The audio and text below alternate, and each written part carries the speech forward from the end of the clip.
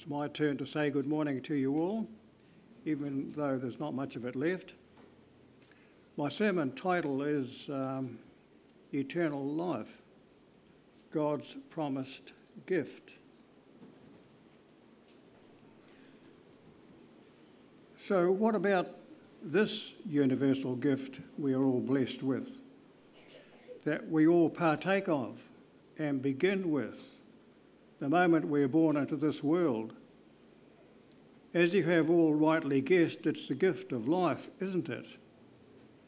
And even though many take it for granted, most who are fit and healthy would never trade the life experience for anything else, anything different. Many others who are at death's door still want that extra day, week, month, or year of life that we term as God's precious ongoing gift to the human race. Yet sadly, old age, health and other depressing problems can cause some to feel that life becomes no longer worth living and take the easy way out. Many who take their own lives had acquired fame, status, wealth, possessions, etc., but had no desire to live on and complete life's journey. So sad, because it was never the Creator's intention for humanity to have less of life than He had programmed our bodies to enjoy. Even though sin and its originator had a multiplicity of ways to disrupt our existence, even that of the most fervent follower of Jesus Christ. So what is life?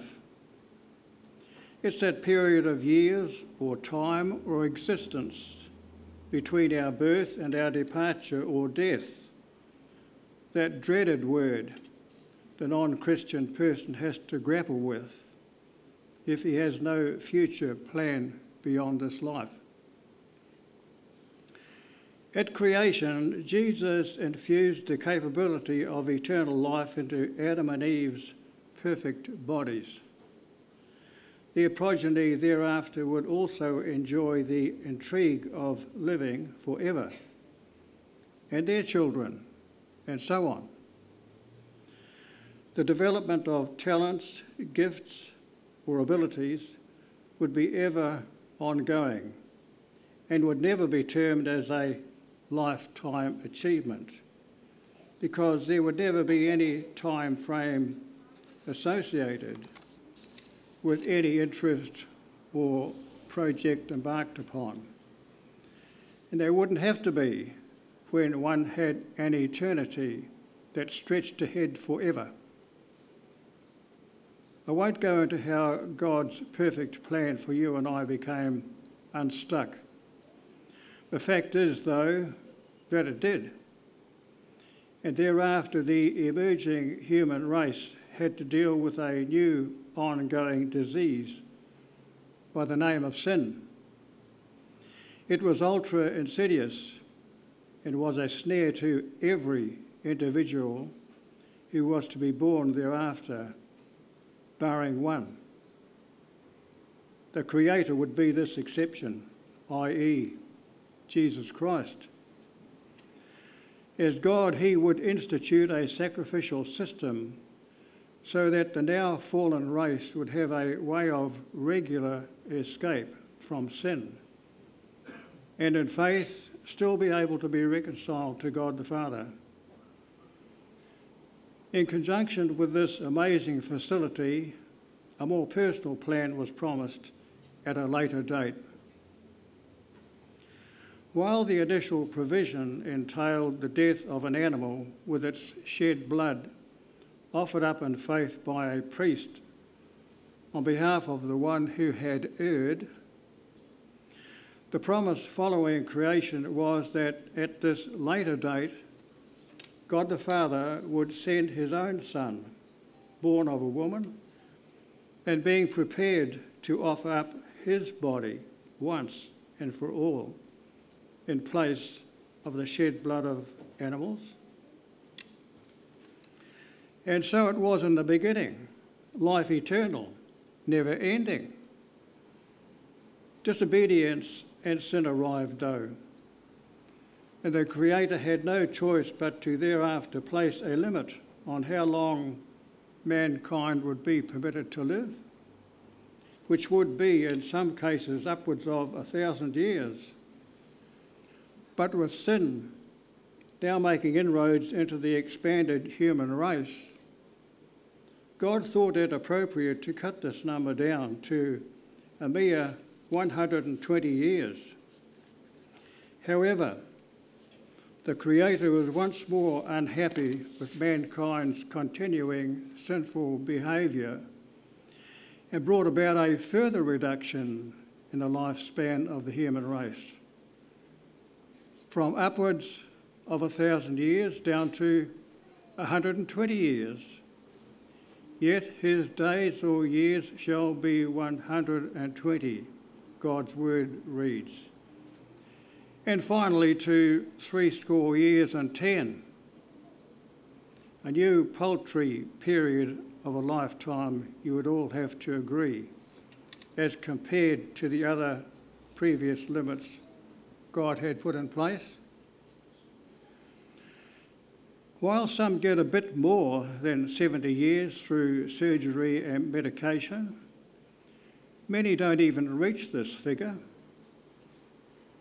And on a personal note, I sincerely believe our great God has given me an extension of life and permitted me, so far, to still carry on past the 80-year mark. So I am naturally most grateful for all these extra years past the biblical time frame for humans. And I believe all others who pass the 70-year mark should likewise be thankful. Jesus said, "For I am come that you might have life, and that you might have it more abundantly." To know Jesus Christ, friends, is to enjoy the more abundant life here and now, no matter the circumstances. Yet there was even much more meaning built into this statement, for he wasn't just referring to this present life experience, rather it also took in his promise of the restoration of eternal life. First, with the 1,000-year heavenly period to be enjoyed with the heavenly host, and thereafter returning to this planet with Jesus Christ to build our new homes. The total devastation of this world following Jesus' second return had been attended to, with God totally obliterating the past history of the earth with fire and restoring its surface to Edenic wonderment. The abundant life takes in all of our relationship association with Jesus Christ and what he has planned and made possible to all who love and have committed their lives to him for eternity, never forgetting the immeasurable cost associated with the fulfilment of all of God's promises in respect of our hereafter, all put together in his desire for his sons and daughters to once more live in eternal bliss, as was his original plan. For God so loved the world, or those he created after the likeness of his own image, that he gave or gifted his only Son Jesus, that whosoever would love and believe in him should not perish eternally, but rather in due course be offered instead the chance of everlasting life. But before the fulfilment of God's amazing future plan for us, we are all obliged to live out this present life to his satisfaction, are we not? So let's bring our thoughts back to life. this life or gift the Creator has blessed us all with. This miracle gift, loaded with numerous possibilities, and as well sufficient time or years to fulfil many of these possibilities that appeal to us individually. Anyway, let's see if we can work our way through some of the phases of this life, seeing it's the one we all know something about. For us older ones, most of us can at least remember some specific things or instances we were associated with or involved in, and as youngsters we naturally didn't question all that was told to us. I bring to mind Santa, an evergreen hoax for most children to look forward to when Christmas comes around each year. That is until we became a little older and realised we were being fooled. Again, for instance, I remember once in Ashburton racing across the fields to find a pot of gold at the end of a rainbow. I was told it would be there for the taking. Someone had most certainly taken advantage of my young age. I was never to find that gold. However, many other interests in life turned out to be far better than that pot of gold. Further down the track and beginning to emerge as a teenager, a faithful mother gathered her 5 sons around her and set out to introduce them to Christianity. I was the second of these 5 boys. A little later I discovered what made Christians tick. Jesus was that discovery, and that living pot of gold turned out to be, for me, the best that was ever minted. For a start, that relationship was somewhat at arm's length, but in the ensuing years, it was to become, and still is, that relationship that has no ending to its development, and never will in this life. So life moves on, never stops still. Teenage years to young adult years, and all the associated excitement one can enjoy and pack into life during those times.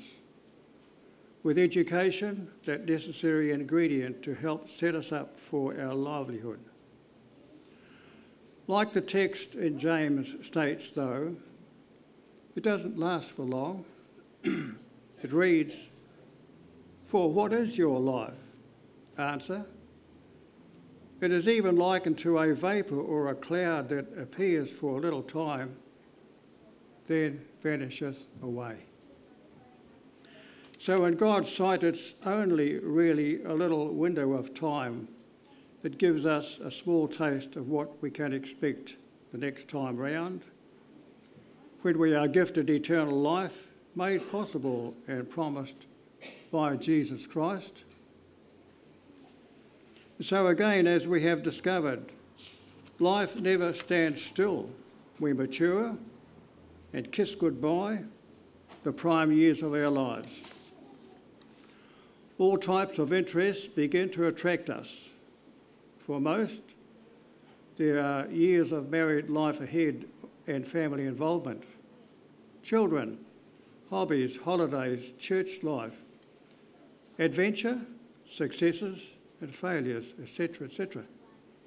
It's ever ongoing, and as is the requirement to keep earning sufficient funds to sustain oneself or family. But these years also slip by at a fast clip.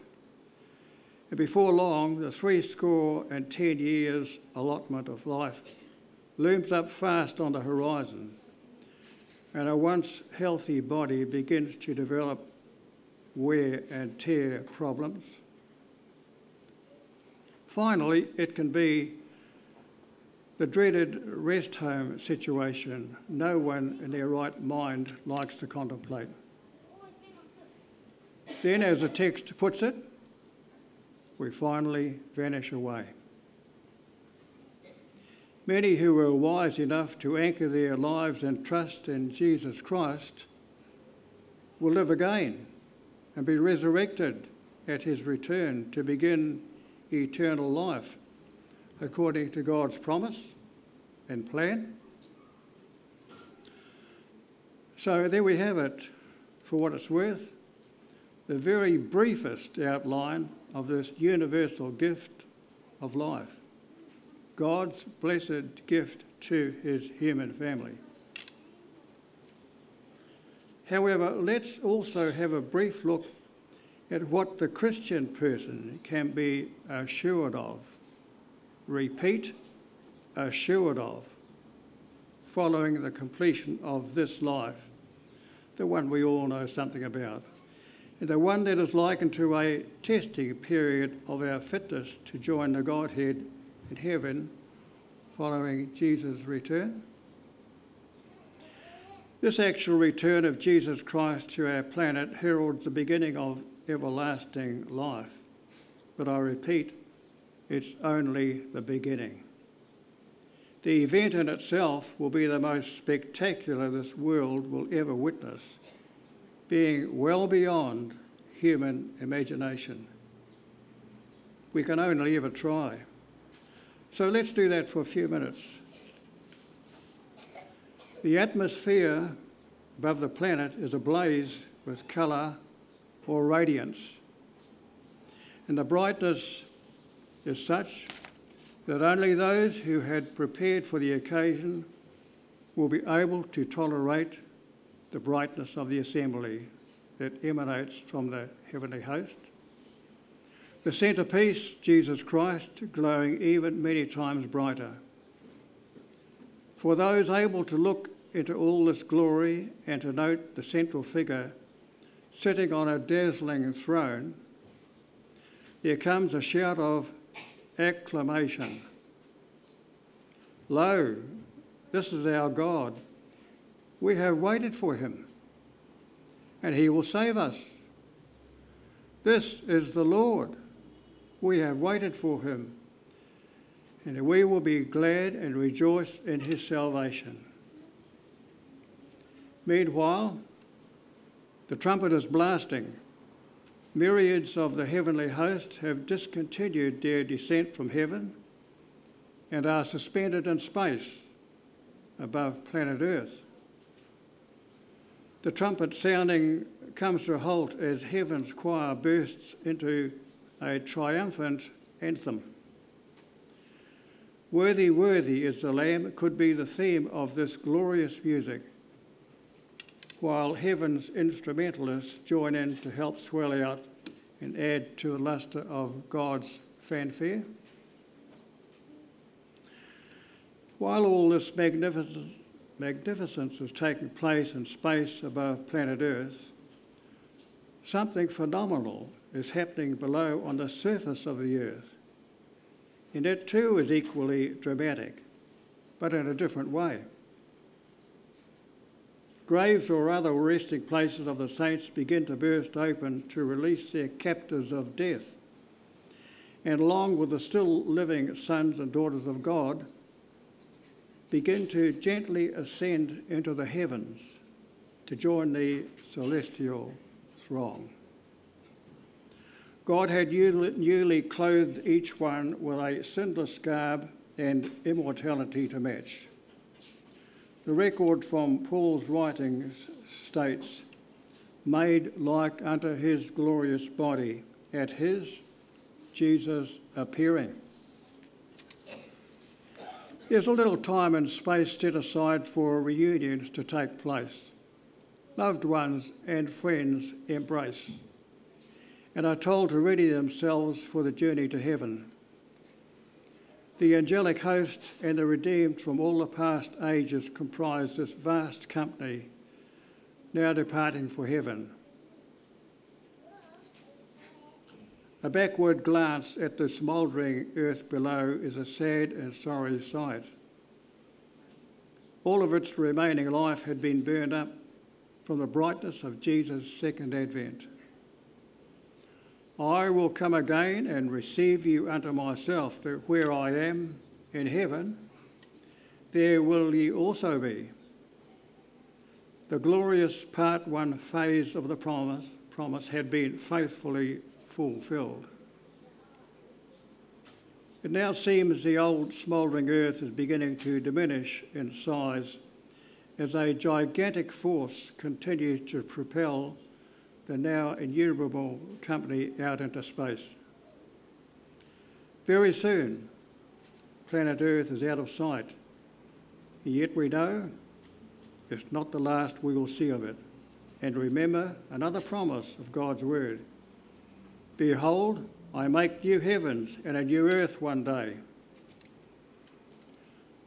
The speed has built up tremendously. Planets and other stars in space flick by in rapid succession and are soon lost from sight.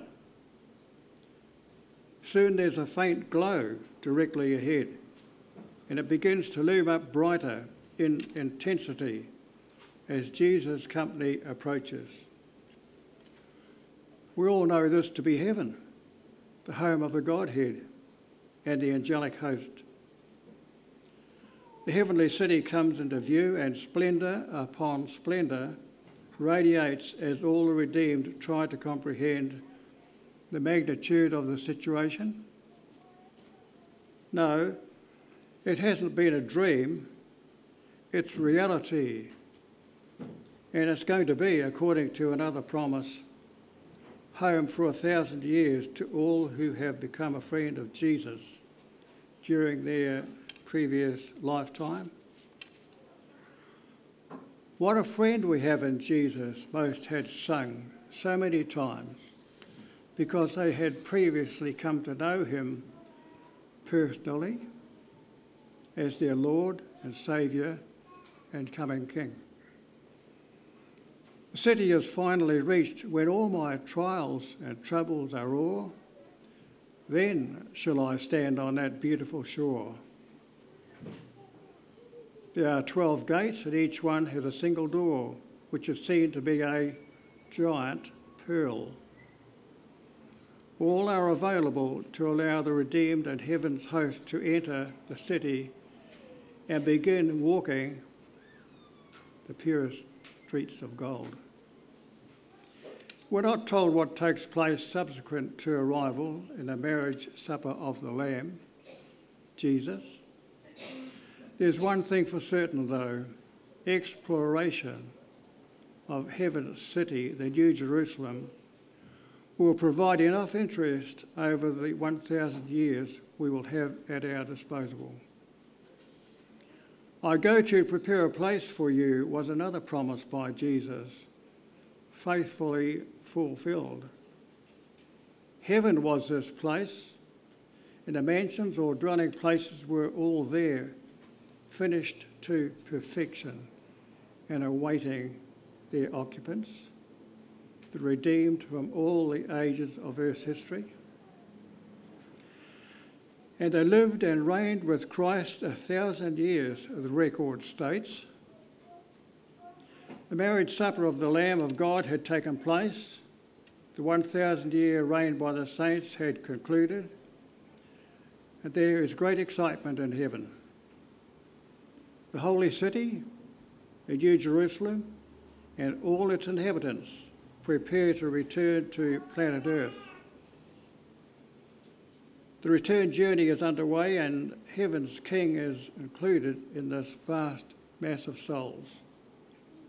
Their King, Jesus, seated on a great white throne, still has some unfinished business to attend to upon reaching the broken down old planet. The adversary now has the numbers following the second resurrection of the ungodly, and he musters them in readiness to battle, which is aimed at overtaking the holy city as it begins to alight on planet Earth.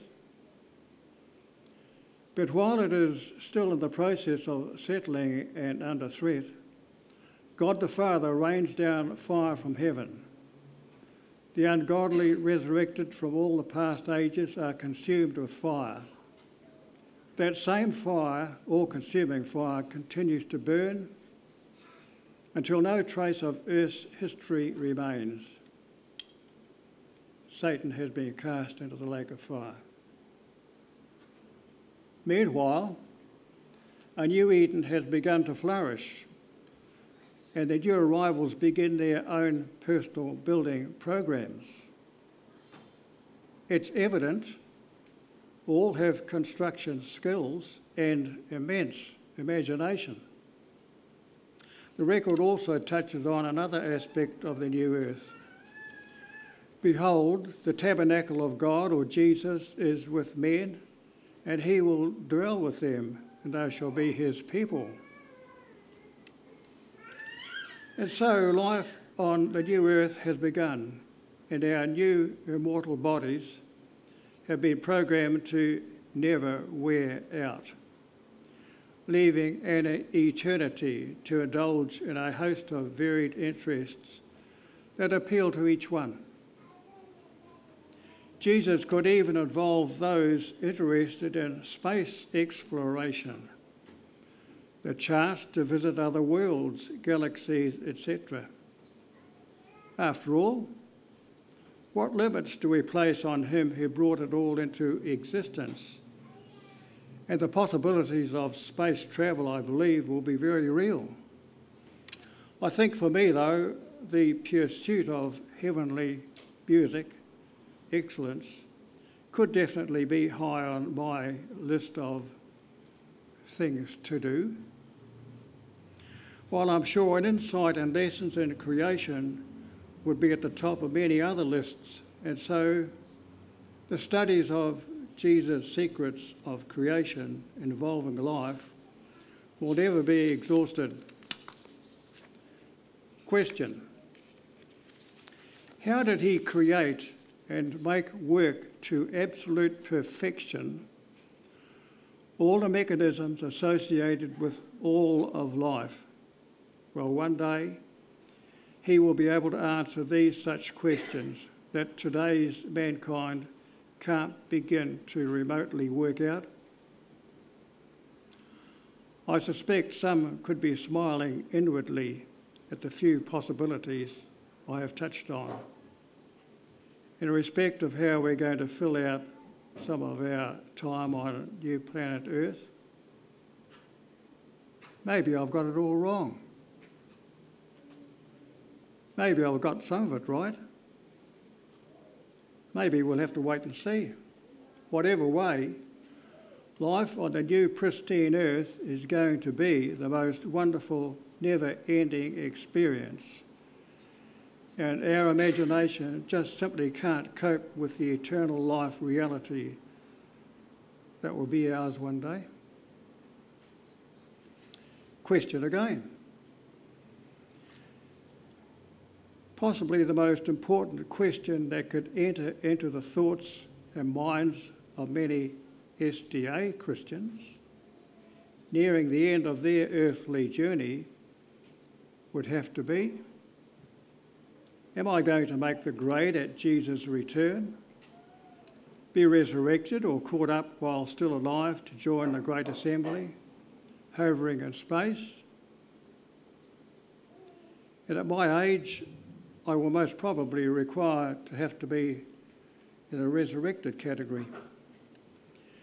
And I'll settle for that, because if it's not one of these two situations, all is lost for eternity, with God never having made any provision for the ungodly or ill-prepared. It's going to be that clear-cut, friends, and it's a terribly sobering thought for all of us here today, because all the signs definitely point to this stupendous event taking place in the near future. But surely none of us as Seventh-day Adventist Christians will be caught out or unprepared at the second advent when the trumpet sounds. I sincerely hope not. After all, We class ourselves as God's remnant and preach the everlasting gospel in all its entirety. And we can easily identify with the Revelation scripture that states, "Here are they who keep the commandments of God and the faith of Jesus," naturally incorporating the seventh-day Sabbath as the correct day of worship. But in addition to these two major identifying features, this church, I believe, also subscribes to a correct understanding of many other doctrinal truths that are still valid and require to be understood and appreciated. For instance, there is a wonderful truth of the second advent, heaven and a new earth reality. I believe this church promotes exactly according to Scripture. And we have already touched on this dramatic end time program God has clearly put in place for all who seek a future assurance beyond these present few years of life. Yes, the second advent, a beautiful truth we should never take for granted. After all, it culminates in our salvation, does it not? What happens at death? Well, there's a simple biblical answer for the one who is an honest Christian. But how many different versions do you hear at funeral services? We should therefore be thankful and have a clear and concise understanding from God's word on this subject. Then there is the interpretation of prophecy, i.e. Daniel and Revelation, principally confirming the past and outlining the future. Another tenet of God's word this church takes on board as an important doctrine for the dramatic days in which we live. The everlasting gospel also includes the significance of the sanctuary service, now transferred and functional in heaven from where the earthly pattern was derived and given to Moses in the wilderness to copy for the children of Israel. Make them a sanctuary that I might dwell among them. And Moses did as the Lord commanded. There are also a few other teachings one can ascribe to Seventh-day Adventism. The prophetic gift as evidenced in the writings of E.G. White. The promotion of healthful foods, diet, etc. The importance of clean and unclean foods according to Scripture. The ordinance service according to Scripture. This do, eat and drink the bread and wine representing my broken body and spilt blood at Calvary for the remission of your sins. And also the washing of one another's feet, making you all equal in my sight and each other's. There is the literature evangelism outreach, EDRA for worldwide relief and practical ministry, hospitals for physical healing, tele-evangelism for the spiritual needs of many thousands of souls, and so on. A fairly comprehensive and impressive array of teachings and outreach ministry being Seventh-day Adventism. I'm sure you would all have to agree.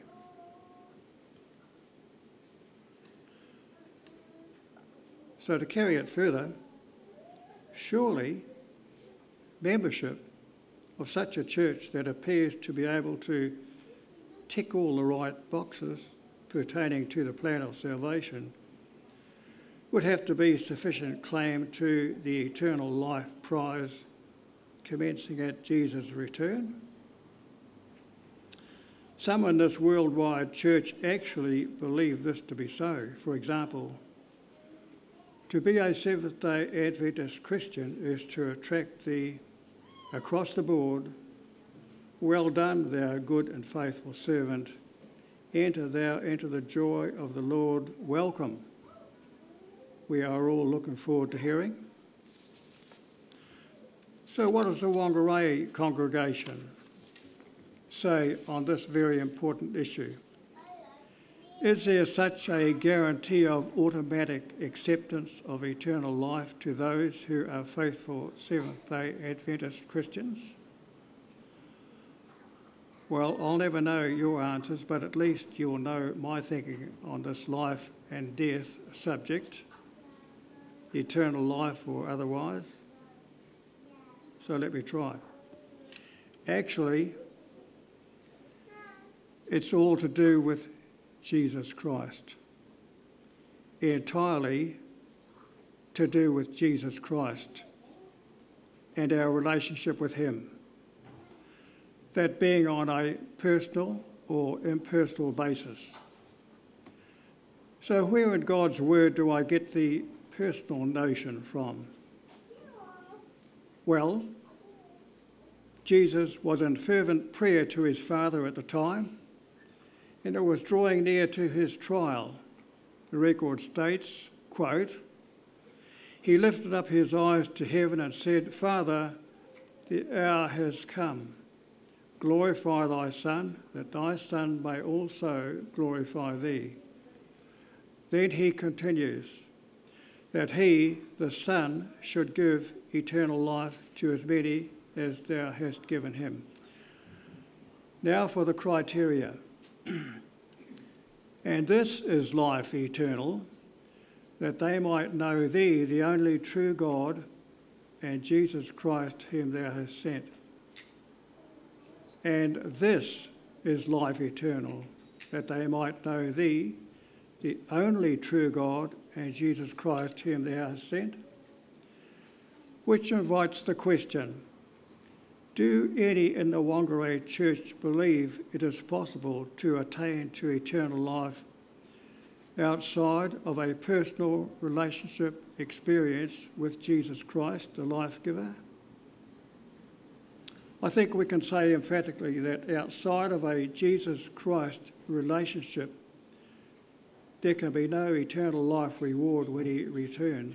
Maybe some still feel that membership of this church and appreciating all that it stands for will be all that is required when God returns. Well, as I repeat, and as I firmly believe, it all hinges on how well we have become acquainted with Jesus Christ, because he, and only he, has the keys to eternal life. I either know you or depart from me. I never knew you when he arrives the second time. However, be assured, no one appreciates all that this church stands for and promotes more than I do. But I am also aware that there is another spiritual ingredient that has to override church affiliation. But though the two are a natural merged combination, only one of the two has a saving element built into it. For it is Jesus Christ who can save to the utmost. Wherefore he is able to save them to the utmost that come unto God by him, according to Paul's letter to the Hebrew Christians. There was no other who had a better understanding of the plan of salvation than did the Apostle Paul. So I think I am on reasonably safe ground when I suggest him to be the champion of God's plan of salvation, only made possible through the life, death, resurrection, and priestly ministry of Jesus Christ. For me personally, friends, I am totally confident of the saving power of Jesus Christ to resurrect me one day to life immortal, eternal, upon his return. In the meantime, his church and its teachings has an important part to play in my preparation and sharing of what God has seen fit to bless me with.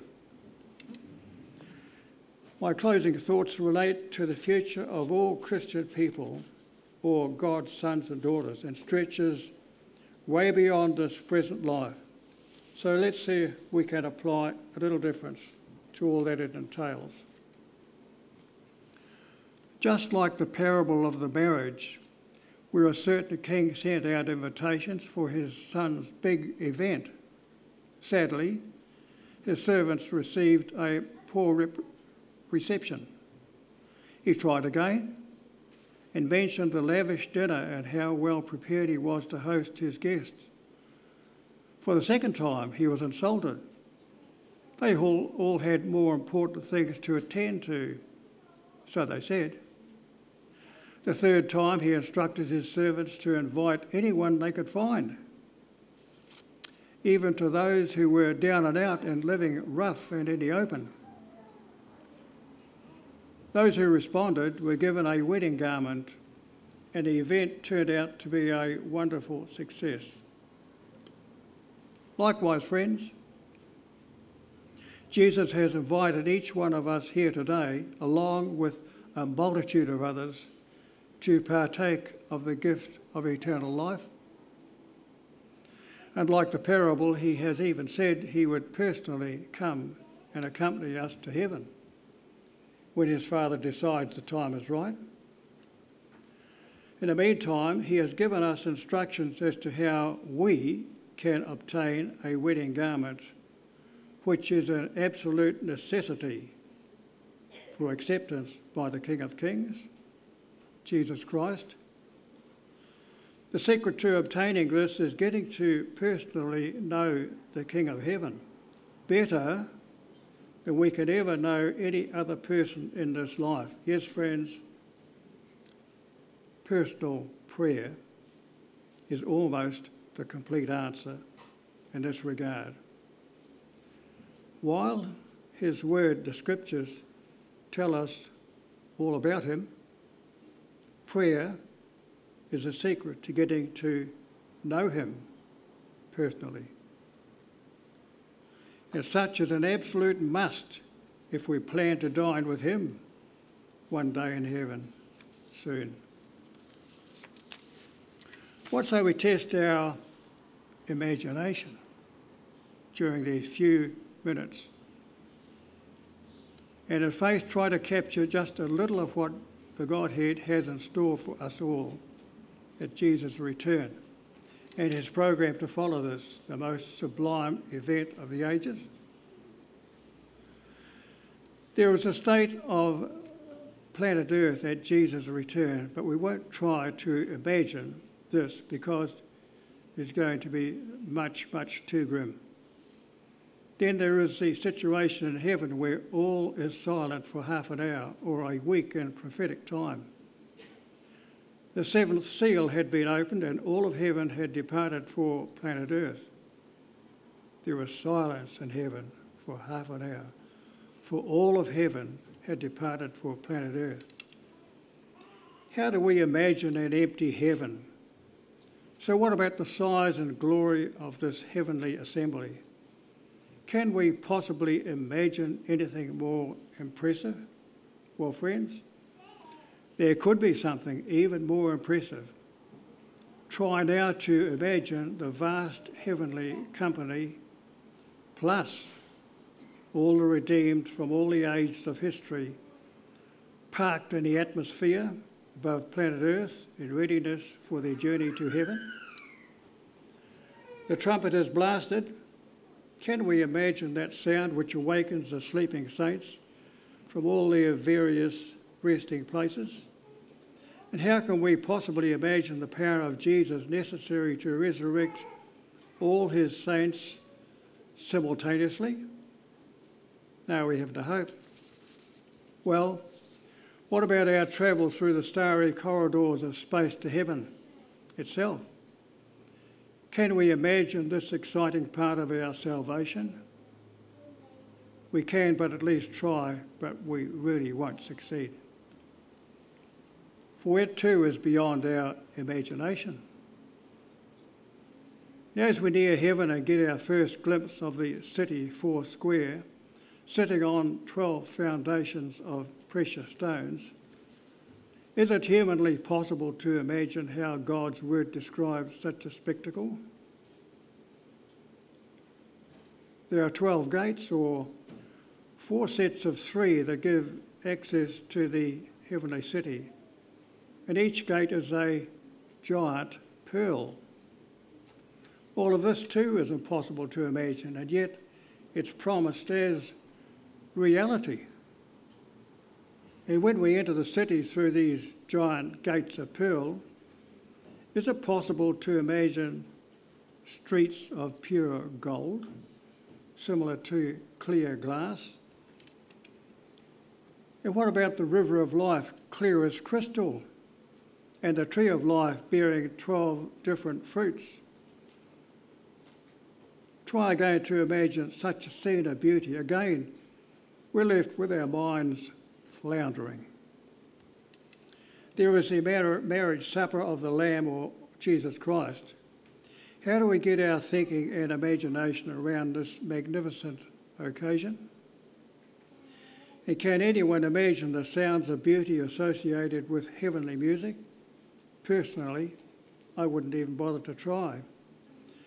They would fall well short of heaven's standard of beauty and perfection of sound. I go to prepare a place for you in heaven, Jesus said. Have you ever tried to imagine what such a place could be like in reality? Then after 1,000 years, have you ever tested your imagination about the exciting journey back to our planet Earth, along with Jesus, to continue life once more in the homes we will each one build to our own design and satisfaction? Have you ever imagined what interests may appeal to you as you continue eternal life back here on planet Earth in its restored Edenic perfection? I say a big no to succeeding in imagination of what Jesus has in store for our futures. For eye hath not seen, nor ear heard, regarding God's future plan for all who love him. Therefore, hold fast and keep faithful till I come, is Jesus' personal message to us all as we see his second appearing drawing ever nearer in this time of global confusion and uncertainty. That's it, friends. We've got a hymn to sing now. It's about when we all get to heaven. Thank you, Mike.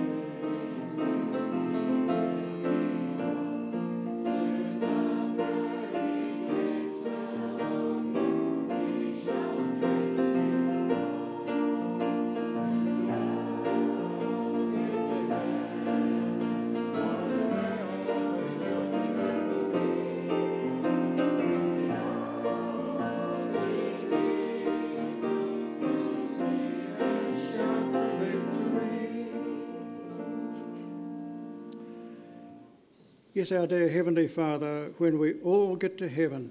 But right now, would you please dismiss us with the blessings of Jesus Christ? I pray in his wondrous name. Amen.